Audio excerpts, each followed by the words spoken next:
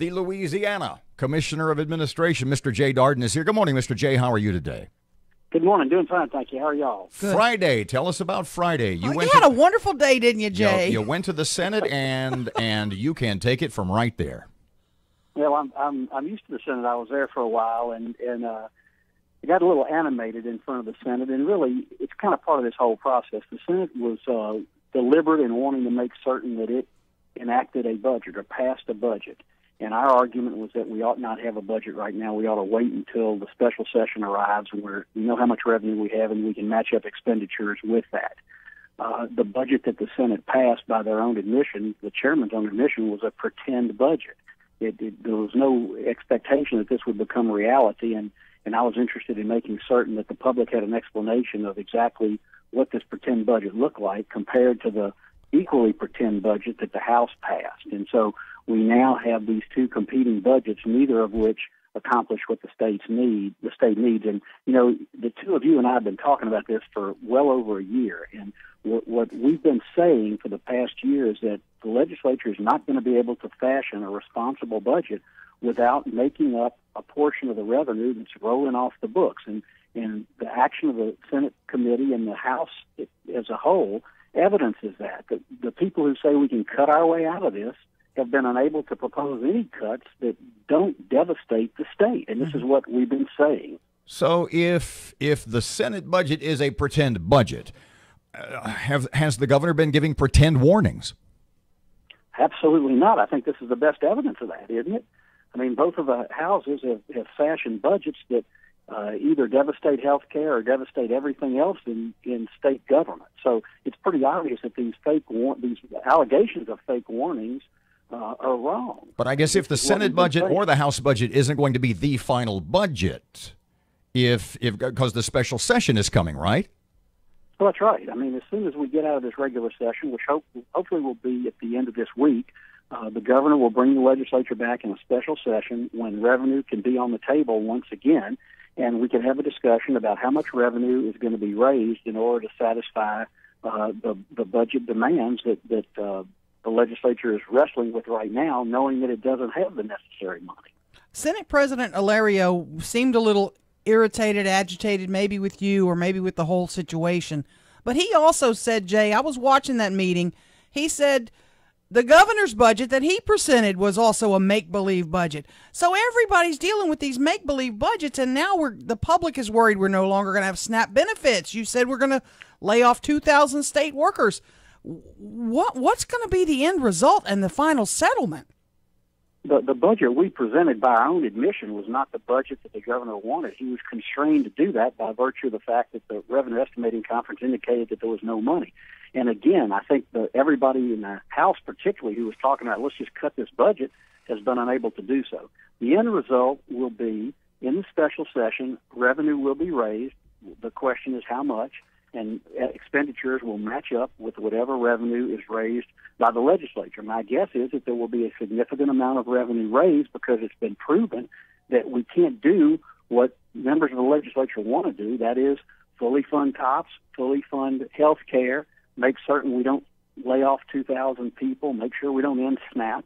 And to do that, they're going to have to raise a significant amount of money. And then we'll have a session where the budget and revenue is on the table at the same time. And we haven't had that yet in all this debate. So you're coming to Shreveport tomorrow for let's say a meeting of the minds of Shreveport's healthcare. Big town hall meeting. Shreveport's healthcare professionals. What are you going to tell them? What are you guys going to talk about? What is Jay Dardenne going to say? It'll be the same thing we've been saying all along. We'll go through the two proposed budgets that are out there and how they're really not tenable and talk about the revenue options and talk about where we go from here. I'm sure there'll be a lot of questions, and I'm looking forward to being there and assuring the folks in Shreveport that we're going to save the medical school and we're going to make sure that health care in Shreveport is continued to be delivered in the manner in which it's been in the past and hopefully in an even more efficient way when we're able to seal the deal with Ochsner, which is very close to happening. But obviously, it too is dependent upon a successful budget. Jay, let me ask you this, because I struggle with this. When you sat down before the Finance Committee on Friday and you said we would no longer be able to provide SNAP benefits, we would lay off 2,000 state workers, Are those decisions from Jay Dardenne? Are those from John Bell Edwards? Are those from the department heads? Who's making the call on where we're going to cut the budget? And aren't there other options? No, there aren't. I mean, remember, my reaction on Friday was based upon the Senate Finance Committee amendment that it had adopted before I spoke. It basically said, this is the budget that we're going to send to the full Senate. And there was no real explanation of what the consequences of that budget did, and that's what I was setting out to do, was to talk about, okay, this is the budget you want, this is what the consequences of that budget will be, and that is based upon looking at it and seeing where the money is, and by their own admission, they acknowledge that when you cut 25% from everything in state government based upon other cuts that have already occurred, you're just not going to be able to function. But did the governor know you were going to say SNAP benefits will be gone? You and he obviously agreed to that, right?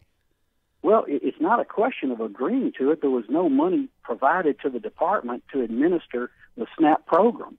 And so when you have a devastating cut like has been imposed, for example, the Department of Children and Family Services had to pick between, do we continue to care for foster children? Do we continue to care for children who are abused? Do we do all the other functions that the department does? Or do we spend money on administering a program, and we don't have the money to do all that? I mean, these are the kind of choices that had to be made. The legislature could say, well, and let's keep the SNAP program, but we're just not going to worry about any other children. We're not going to be fiddling with adoptions, and we're not going to talk about foster care, and we're not going to go out and investigate when children are abused. Those are the kind of choices you have to make when there's no money to do that. I think it's safe to say that historically the Senate has been a little more sympathetic to the governor's wants, et cetera, than has the House.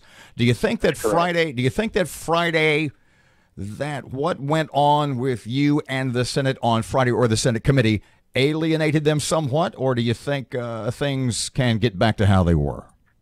No, it didn't alienate them. Of course, they didn't like my presentation. I understood that, and I apologize to them. I said, I'm not trying to insult you. I'm trying to make sure the public understands the consequences of what you've just done. But, we're all big boys, and we understand how this process works, big boys and girls. And I've spoken to a number of the members since the meeting, and no, this is not going to gum up the works. This was a one day of frustration, and we're now on to trying to fix things. I think everybody is committed to making this work, and I certainly don't think there's going to be any alienation or any long-term repercussions from the little dust-up we had on Friday. Percentages, pardon me, one more quick one. Percentage of, in your mind, the budget getting fixed in special session? Oh, I think it's going to get fixed. I think it absolutely will get fixed. Now, the question is it fixed to everyone's satisfaction? It takes $648 million to be able to do everything we think we ought to do. And remember, that's over a $400 million reduction in the tax burden on the people of Louisiana from what they're paying right now. We've got $1.4 billion rolling off the books on June 30th with the federal government changes that provided additional revenue to us, and the governor's position all along. $648 million is the magic number we need to do what everybody wants to see done in this state. If we don't raise that much, then there are going to be some additional reductions. And by the way, there's going to be $120 million in cuts even if we do that. So this is, again, consistent with what we've been saying during the ramp-up to this debate during the last year's fiscal session, this year's special session, and now this year's regular session. Jay Dardenne, 11 o'clock tomorrow on Margaret Place, the old Christus Schumpert. You'll be there for a town hall meeting. The public's welcome. Thanks for your time, sir. Good talking to y'all.